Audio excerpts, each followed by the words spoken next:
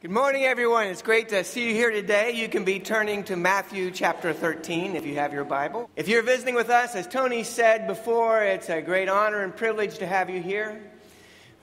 We are a group of people that have some core beliefs about Jesus, salvation, and the Scriptures, and we want to share that with you. Our community is much larger than this Sunday morning gathering. It's a day-to-day involvement in each other's life to help each other become more like Jesus. So we urge you to stick around. You'll notice we don't hurry out the back door, most of us. So please stay around and stick around and get to know us better. You know, it's a time where we are, because of our belief in Jesus, the staff has said, you know, if we really want to see the kind of church and relationship with God that Jesus teaches about, we've got to learn to teach like him. And, learn how he's the one that could, at the same time, he could prevent people from arresting him with his words, or he got them so mad that they arrested and killed him. That with his words, he could comfort those who are hurting deep inside and yet afflict the comfortable who thought everything was okay. He was the one that could take people that were downtrodden and the second-class citizens and raise them up to great heights of glory and great heights of importance, and take those who thought they were so important and let them know how they really stood before God. That's a talent. And all of us who preach here realize that we are far from that in so many ways, but we want to learn. And so that's how we came up with the idea of the series of parables on Jesus. We thought, well, Jesus told simple little stories. Maybe we can imitate that. I don't know if you've ever tried to write a parable, but it's hard to do. I mean, he was a master of saying very difficult things in very easy ways. So we're going to let him tell the parables. We'll try to explain them, okay? Because we can't. But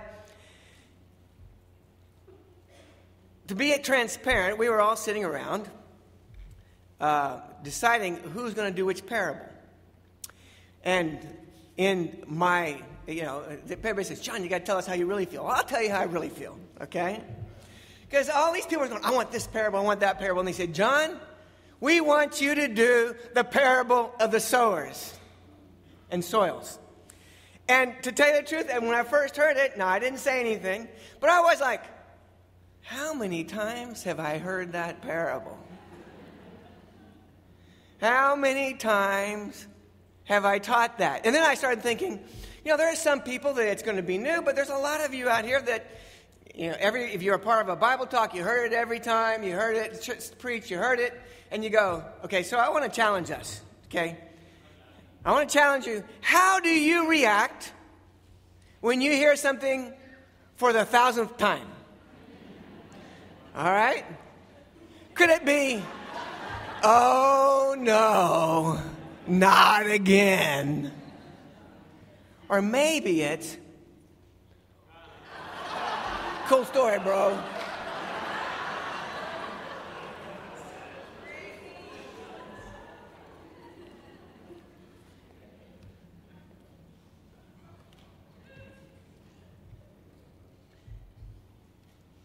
So the challenge today is the same for all of us. Will I honestly search my heart? Honestly. That's good. That's an important word. Search my heart and my life for what Jesus is trying to teach me. Because in his parables, he talks about, and we'll talk in a second, he talks about groups of people, but he talks about individuals, and everyone has to respond to Jesus based on where they are. And the power of this parable is that in a very simple little story, Jesus shows us where each one of us stand before him, before a relationship with God, and most of us, we're sort of a hybrid. We're a mongrel. So whether it's the first time or the 1,000th time, we all are in this parable. And the challenge is will I continue to see myself in this parable? So if you heard it for the first time, you'll go, whoa, okay. You heard it for the 1,000th time. Am I honestly going to let that this still applies? You know, it's one of the parables. One of the parables that is in both all of the what I call synoptic gospels, Matthew, Mark, and Luke, because they're the parables that deal. I mean, they're the gospels, not the parables. But one of the gospels of Matthew, Mark, and Luke, because they're the ones that deal with the parables of Jesus. John doesn't. Gospel of John is more worried about how Jesus preached and some of his individual, what they call discourses. But Matthew, Mark, Luke, and John is one of the parables that's in all three, almost word for word. All three of the apostles, when they first wrote down what we need to learn to become like God or to learn about God, thought it was important that we hear this over and over again. But the challenge for me, too, is with a parable like this, is how to help people in our society whose experience in farming, probably the closest experience they have to farming is that. Our idea of raising fruit is going to Publix, Aldi, wherever you go, Walmart, and going down the aisles, picking up fruit that's already been harvested. Now, for some of us, like I was raised in a teeming metropolis of 5,000, and I lived on the outside of Carmi, Illinois, and we just had miles and miles of cornfields and soybean fields behind us. Where my parents were raised, Rattle, Illinois, where my dad, R-A-D-D-L-E, Rattle, okay, the largest population that they have recorded ever was 13, okay. And my mom, the largest Jones Ridge, the largest population of that teeming metropolis was 24, the largest they ever know about. Right now it's down to 4, okay. And it's just surrounded by fields. Corn and soybean for as long as you can see, and sometimes you look back, you won't see a house. There won't be a house for miles. You won't have a neighbor back this way for miles and miles. Maybe down the main road, you have one a quarter mile down the road. But they understand the parable of the soils. Because if you understand anything about farming, is that farmers don't work hard because of what they already have. They work hard for what they hope to get. See, when you wake up as a farmer, and we talk about the parable of the soils, you can't say, I don't feel like doing this today. Because in farming you have little notches of time where you can plant, where you can fertilize, where you can do all the things you need to do. And it has to be done during those times. No matter if it's perfect weather or not, it has to be done during that time, or you've lost a whole season of harvest. When I was in college, that was back in the 60s and 70s, so everybody wanted to go organic and be back on the farms. And I'd sit there and laugh because I'd bet how long they'd last. Because everybody thinks being a farmer is this glamorous thing until they realize they don't get any vacations, especially if they're dairy farmers. They don't have any time off. You can't take a day off. You have to do the same thing day after day. Why? Because if you don't milk your cows on a day, the females, the cows, of course you understand bulls and cows. Cows will go, okay, I don't need to produce any more milk. And so you won't get any more milk until they get pregnant again. Then you have to go through all the pregnancy and go through all this stuff. And so you lose. See, and a lot of times I think what it is, I think Jesus is trying to help us, is that our lives are like farmers. And like soils we'll look at. That there are things that happen in our life that we really don't have the choice of saying, I don't want to do this. Or I'll do this if I can see what I get out of it. Right now, I talked to my cousin in southern Illinois, and they're having rains. They're supposed to have 8 inches of rain. And 8 inches of rain down there is a little bit different than here because it doesn't flow like it does here. And Perryville, yeah, that's right. I see Joe Vogel over there. He's across the Mississippi River from where my relatives live. And you get 8 inches of rain, 6 to 8 inches of rain, and that rain will sit on the farms for a month before it drains. Which means that the crops that they work so hard for may or may not grow.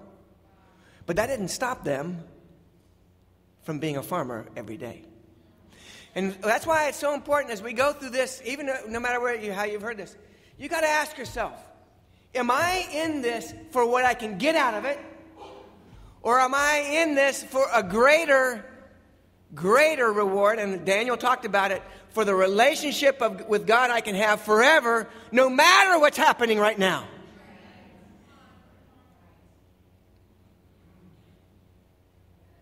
And that's a hard decision. And we'll go through the soils because as an old insurance advertisement when I lived in Washington, D.C., the advertisement was, life never promised it would be easy, and life never promised it would be fair. So you have to buy my insurance to cover it.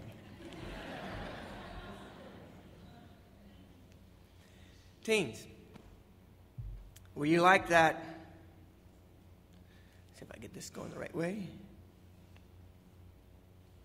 Nope, I don't know. Anyway, when you go back. Anyway, nah, it's okay. We'll go there. It's fine enough. Are you going to sit there and just be bored? The rest of us, we can sit there and be bored, or we're going to be farmers. So let's go to the parable. The parable is simple. Well, let's read it. As a farmer went out to sow his seed, and as he was scattering the seed, some fell along the path, and the birds came and ate it up. Some fell on the rocky places, where it did not have much soil, and it sprang up quickly because the soil was shallow. But when the sun came up, the plants were scorched, and they withered because they because they had no root. Other seed fell among the thorns, which grew up and choked the plants. But still other seed fell on the good soil, where it produced a crop, 160 or 30 times what was sown. He who has ears, let him hear. Now, what would you do if I said, okay, I'm done?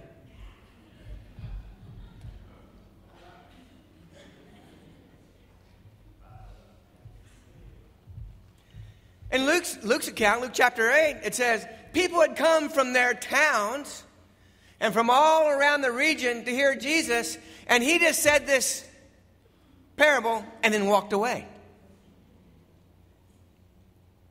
And you got to remember, they had to walk everywhere. They didn't have horses. That wasn't until much later. They didn't ride donkeys, and even if you did ride a donkey, it was if you've ever ridden a donkey, it's not nice, it's not easy, and it's very bumpy, and it went really slow. So some of them traveled for hours, and this is what Jesus gave them for all their trouble.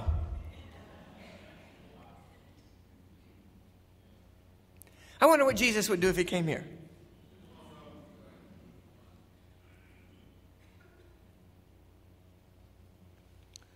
And so, you have this, they walked, they took hours, and it seemed like all of them were just sitting around wondering, I wonder what that means. But there's a group of his disciples who immediately went up to him and says, what does that mean? Because the thing is, as we go through these parables, and as you go through your Bible studies, we go through life, we got to understand that Jesus wants seekers. Willing to ask, willing to seek answers, not be spoon-fed, not rely on a Sunday morning sermon or a few little times together to be how we're fed. He wants people to really desire a relationship with God, not sit with their hands folded and say, I've got it all down. And we're not to listen to him like this. One more. Oh, there we go. It's not Matthew 13, it's Matthew 11, 15. He says, whoever has ears, let him hear. To what can I compare this generation? They are like children sitting in the marketplaces and calling out to others. We played the pipe for you, and you did not dance. We sang a dirge, and you did not mourn. You know, it's so easy as we go through the God's Word, is that we're sitting there going, how are you going to entertain us? We want the pipe played. In other places it says, don't be like those who go and hear those who are singers of love songs. You want to be entertained. Jesus didn't tell the parable, any of the parable of the soils, to entertain us.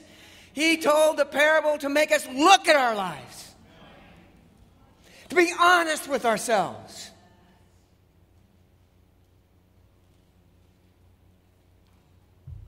And in our society of, I want everything quick, I want it easy, I don't want to work too hard, it's a big challenge for us as Americans. And we'll deal with that in a second. Okay. I think I need to go back one. How do I do that? Well, here we go. Because, see, there's a group of people that come, and this is some of us. This can happen. I call this is American Christianity. But it's Christianity all over the world because it happened. Jesus says, though seeing, they do not see. Though hearing, they do not hear or understand. In them is fulfilled the prophecy of Isaiah. Isaiah, over 700 years before Jesus Christ was born, prophesied how people would react to Jesus. It says, you will ever be hearing, but never understanding. You will ever be seeing, but never perceiving. For this people's heart has become calloused. They hardly hear with their ears, and they have closed their eyes. This is right after he gives this parable, where he doesn't even explain. And he's challenging all of us to say, wait a second. It's not a matter of intellectual understanding that God wants. You know, some of us say, oh, I'll do this if I know more, or I'll know more. It's not a matter of intellectual understanding for us. It's a matter of our hearts.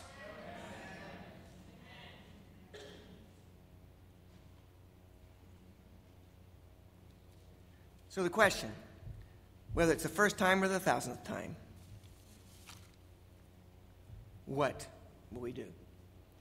Of course, Jesus, if you come to him, he will tell us what he means. Because look at the explanation. It says, listen to what the parable of the sower means. When anyone hears the message of the kingdom and does not understand it, the evil one comes and snatches away what has been sown in his heart. This is the seed sown along the path. The one who received the seed that fell on the rocky places is the man who hears the word and at once receives it with joy.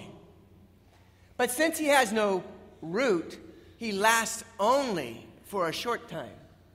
And when trouble or persecution comes because of the word, he quickly falls away. And the one who received the seed that fell among the thorns is the man who hears the word. But the worries of this life and the deceitfulness of wealth choke it, making it unfruitful. But the one who received the seed that fell on the good soil is the man who hears the word and understands it. He produces a crop yielding 160 or 30 times what was sown. Pretty simple, isn't it? Really didn't take a rocket scientist to figure out what God is talking about. But it does take an open heart. It says, you know, we can be the hard soil. Have you ever met the people that no matter what is said, no matter what's presented, they're not going to listen? It doesn't matter what kind of proof. It doesn't matter what you show. It doesn't matter. We saw it with the birthing issue with Obama years ago. You see it with so many things today. I'm not going to get into politics here. That no matter what is shown to me, I will not believe it.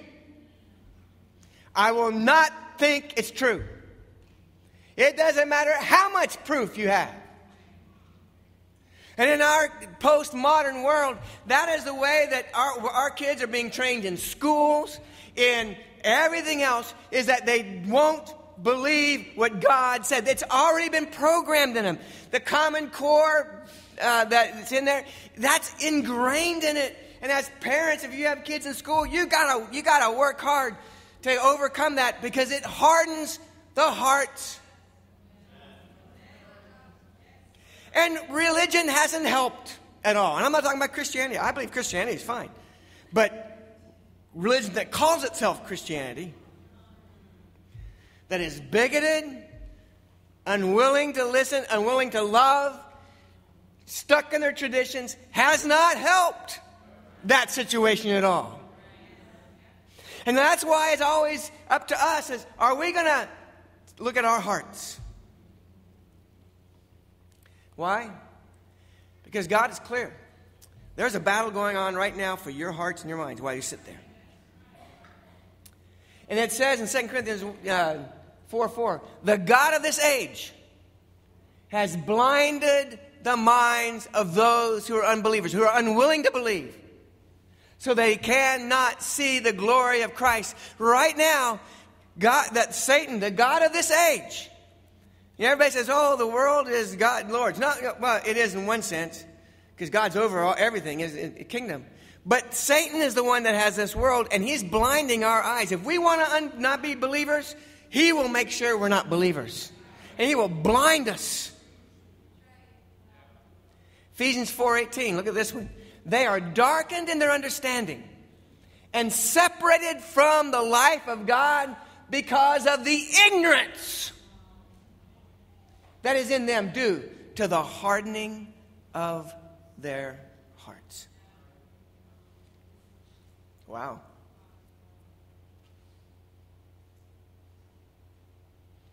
Do I have a hard heart? I have to ask myself that all the time. Am I letting the God of this age win? We'll get more into it in this a little bit. Second, pretty simple. Oops.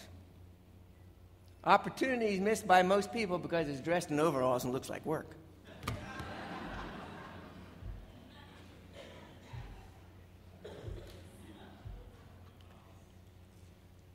Because the second soil is rocky soil. Now, I don't know if you've ever been around it. I couldn't bring a plow up here and all this kind of stuff. But, if you look at Israel, it's a very rocky place. So wherever they plow, they have rocks. And guess what you have to do with rocks? In those days, today they have nice machines that come up and pick out the rocks for you. But in those days, those people would have to go and they would take things.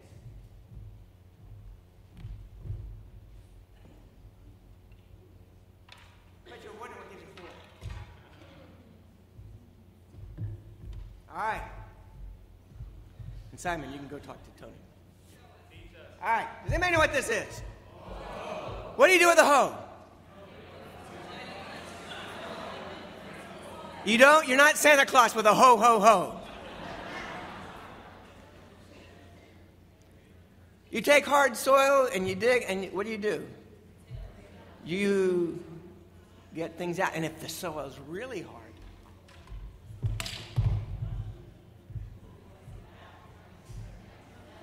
and you can have a pickaxe, too, which is pointed.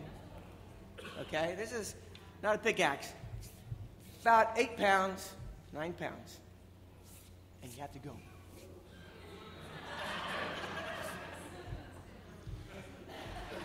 And guess what you have to do then? After you get it out, you have to take the other end and rip the rocks out.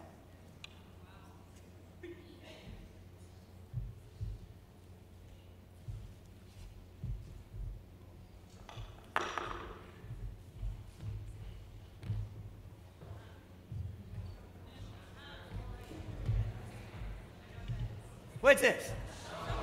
No, it's not. It's a spade.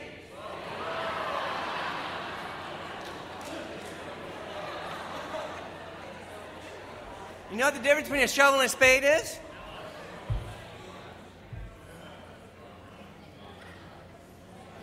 spades is so you can cut through hard things more easily.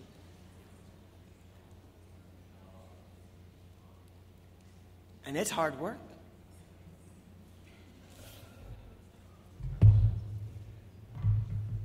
Then you get all that stuff up. You can't have a leaf rake. You know these little flimsy leaf rakes, which are good to get leaves up. But you need something that's strong. And you got to get in there and pull that all up. It takes time. It takes energy. It takes doing it when you don't feel like it.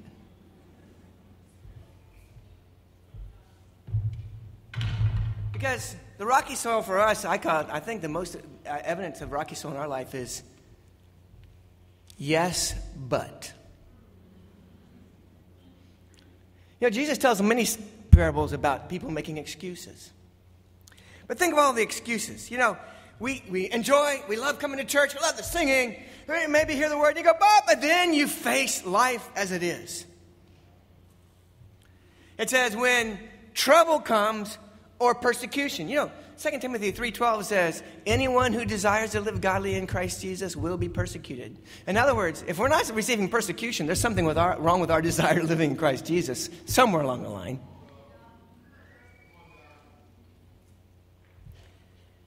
You see, because other people, well, first of all, life as it is isn't fair.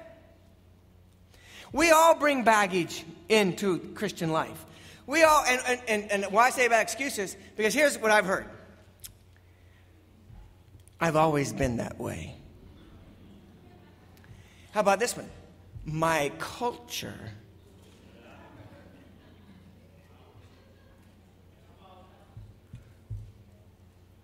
Or, you know, we come up with tons of excuses. I don't want to take too much time here. But, you know, it says that to get rid of rocks, you got to dig deep and you got to work hard. That means we got to take time for each other and help with each other. It's not the American consumerism where I'll just fit it into my schedule. It's stopping what we're doing and helping each other. Dig deep through the Word. Dig deep in prayer so we can pull those rocks out. So instead of making excuses, we have victories as rocks are pulled out.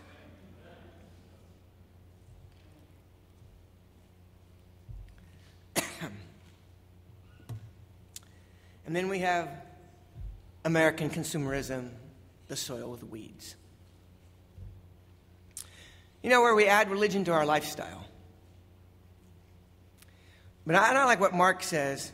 He said, but the worries of the world, the deceitfulness of riches, and the desire for other things chokes it out. You know, where I usually see this, and I call these the if statements. If I had more, if my situation was, you fill in the blanks. If this was different, and the weeds that come up, the other day I was talking to somebody. He says, "Yeah, I'm going to buy this big car, and I'm going to this." And I said, "Well, why are you doing it?" I said, "First of all, can you afford it?" "Yeah, I can." I said, "Okay, great. You can afford it. You can do it." Okay, he said. And the second was, "But I'm going to use it. There's going to be," he put all this spiritual stuff around it, and I just stopped him. I said, "Just be honest. You want this. And that's okay if you can afford it. But you can't let the desire for other things choke out what it means to be a Christian."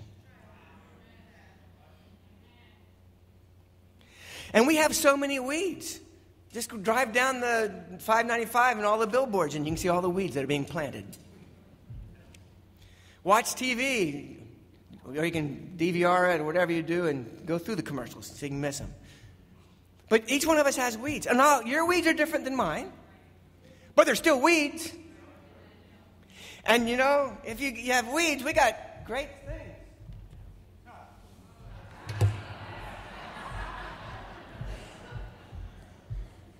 Now, I'm enough of a naturist that I pull most of the weeds in my house because I don't want to use too many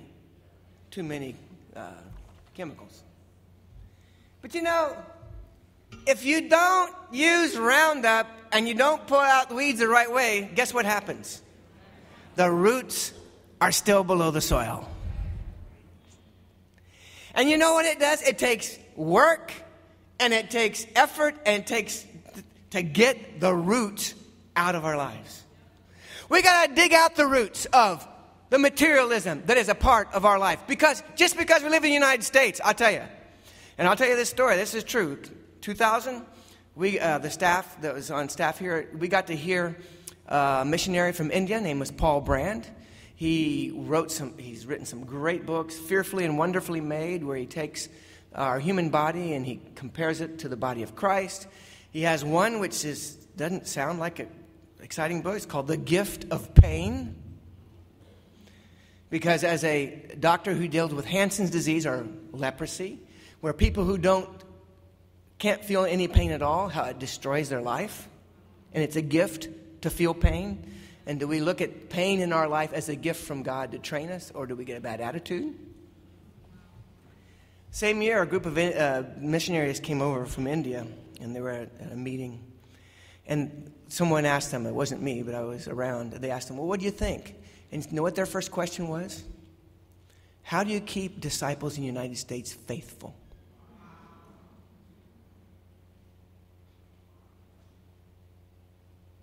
How do you keep people in the United States faithful with all the temptations they have with things and money? How do you answer that? And when Paul Brand was asked, where would you want to raise your kids? In India or United States? He says, I'd raise them in India. At least they know what their enemy is there.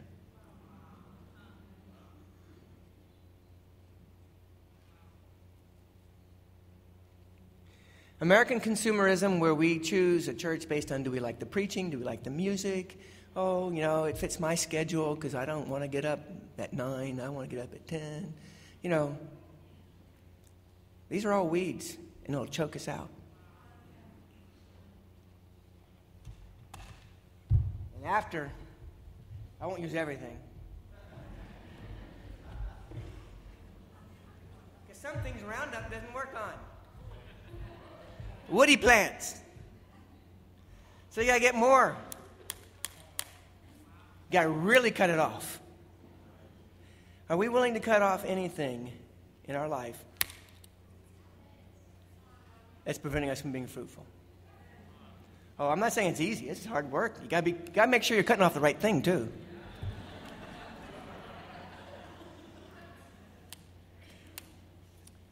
And then when you're left,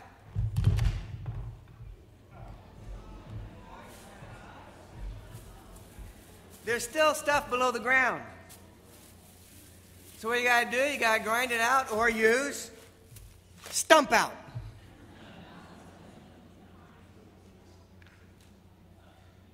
Because if you don't get rid of what's under the ground, it's going to come back and bite you.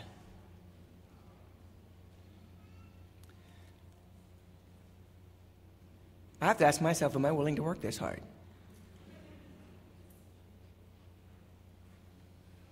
Am I willing to cut through the hard soil, pickaxe the rocky soil, drag it all out, hoe, round up, pulling, stump out of what's in my life so I can become the good soil? Because the good news isn't that you and I are any one soil. The good news is that in spite of what's in our life, we can become good soil.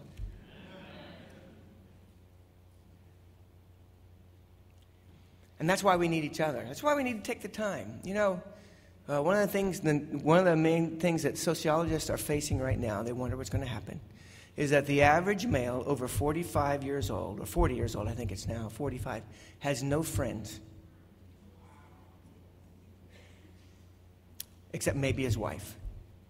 And I say maybe his wife because the condition of many marriages in the United States, you're not quite sure even the wife's a friend.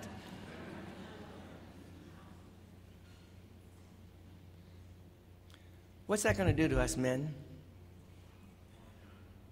Where we don't take the time to listen, help. Because we're in a hurry. We got to get this done, we got to get that done, got to get this done. Women tend to have better relationships, but now they're getting involved in their time schedule being so busy. They don't take the time.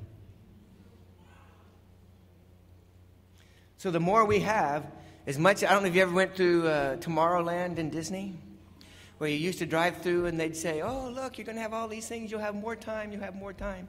Everything we've added has taken more time away from us. And what has it done? It's in Christianity, it's made us a Sunday morning, and maybe if you feel like it, because you don't want your kids and stuff, maybe you come at midweeks. Instead of I am going to do whatever it takes to become good soil. I'll get the spade. I'll get the pickaxe. I'll get the roundup. I'll get the stump out. I will do whatever it takes. And some of these things are persistent. We all have what are called persistent sins, that you think you've dealt with them once, and guess what? They come up again.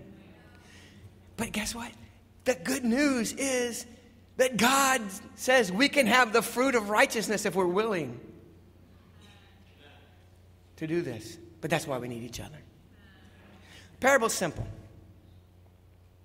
There's 4 different kinds of soils. But the reality is each one of us has each one of those soils in our life. Sometimes I'm hard. Sometimes there's rocks. Sometimes there's weeds. But I always want to be good. So the question for us as Jesus ends his parables, he who has ears, let him hear. Not just what soil are you. Sometimes that doesn't take a rocket scientist. But are we missing opportunities? Because it's dressed in overalls and it looks like work. And it looks like work. And are we willing to help each other? Christianity is not meant to be a me. I don't care what American Christianity of this personal relationship with God, that phrase is never in the Bible. Personal relationship with God is not found in the Bible. You can look, I've looked in the Greek, I've looked in everything. It's not in the Bible. It's always we. We come before God. We teach and admonish one another. We encourage each other. And part of this becoming good soil is who you're going to allow in your life to talk to you honestly. Talk to you kindly.